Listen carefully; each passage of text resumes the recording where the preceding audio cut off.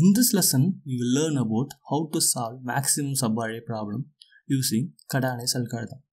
We will look into the problem statement now.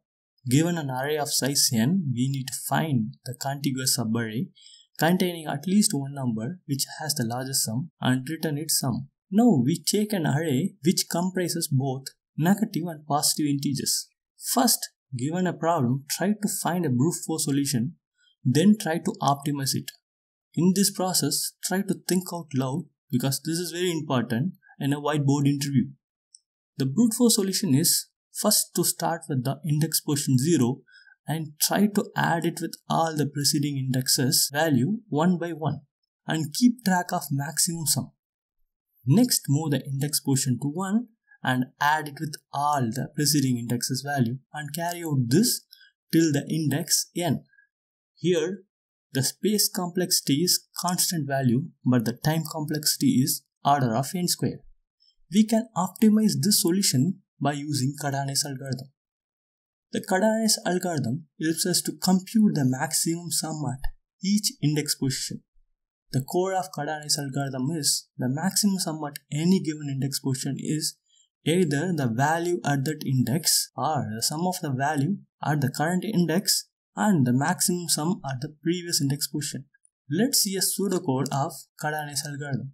Assign the 0th index value of the array to the current index maximum sum integer and overall maximum sum integer. Start from the index position 1 and iterate till n and find the max value between the current index position value and sum of current index position value and last index maximum sum.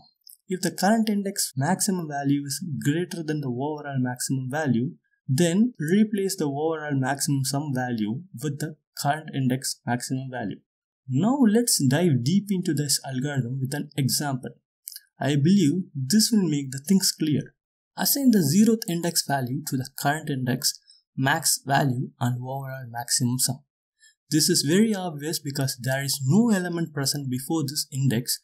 So the maximum sum at this index position 0 is the value present in the index itself. Whether it is positive value or negative value, that doesn't really matter because at this index position, this element is the maximum sum. Next, move to the index position 1.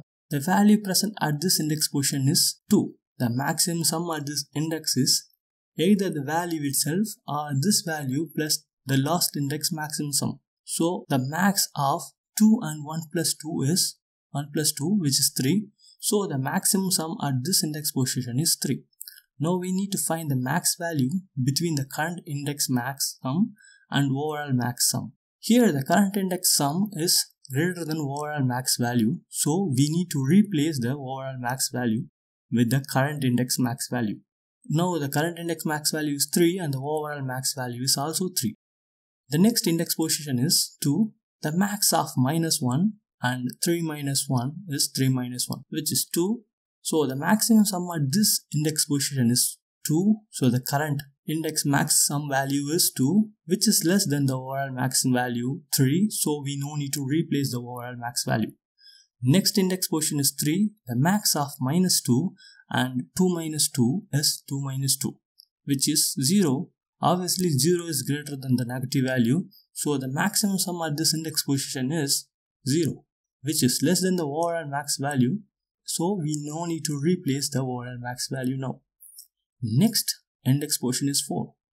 The max of 2 and 2 plus 0, here both are same.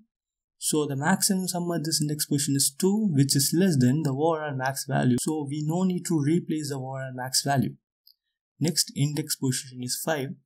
The max of 1 and 1 plus 2 is 1 plus 2, which is 3. So the maximum sum at this index position is 3, which is equal to the overall max value. So we no need to replace the overall max value. Next index position is 6. The max of -2 and 3 minus 2 is 3 minus 2, which is 1. So the maximum sum at this index position is 1, which is less than the overall max value. So we no need to replace the overall max value. Next index position is 7. The max of 1 and 1 plus 1 is 1 plus 1, which is 2. So the maximum sum at this index position is 2, which is less than the overall max value. So we no need to replace the overall max value. Next index position is 8. The max value of 4 and 4 plus 2 is 4 plus 2, which is 6. So the maximum sum at this index position is 6.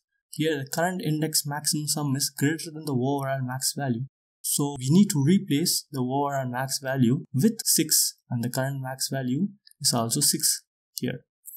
Next, the index position is 9. The max of minus 5 and 6 minus 5 is 6 minus 5, which is 1. So the maximum sum at this index position is 1, which is less than the overall max value. So we no need to replace the overall max value. Next index position is 10. The max of 5 and 4 plus 1 is 4 plus 1, which is 5. So the maximum sum at this index position is 5, which is less than the overall max value. So we no need to replace the overall max value. Here the overall maximum value is 6. This is the answer. Now I believe you might be very clear with the logic behind this Kadane's algorithm. Now we will see this logic in a Java program. Here we will create a Java function which returns integer value and which is the maximum sum, and it takes the input array. We will create two local variables, one current index max sum and overall max sum. Initially we will assign the 0th index of the array to both these local variables. Now we will iterate from index position 1 to index position n using the for loop, and we will assign the maximum of the current index value and the current index value plus current index maximum, which obviously have here the last index maximum sum. So we will assign this to the current index maximum. Now the current index maximum sum will be the maximum value present at the current index. Now we will check whether the current index maximum sum is greater than the overall max sum using the math.max function, and we will assign that to the overall max sum. Now once this iteration is completed, we will just return the overall max sum. We will get the maximum contiguous subarray sum in the given array. This is Kadane's algorithm. Thanks for watching this video. For more technical video, please subscribe to this channel. Please leave your queries and feedback in the comment section.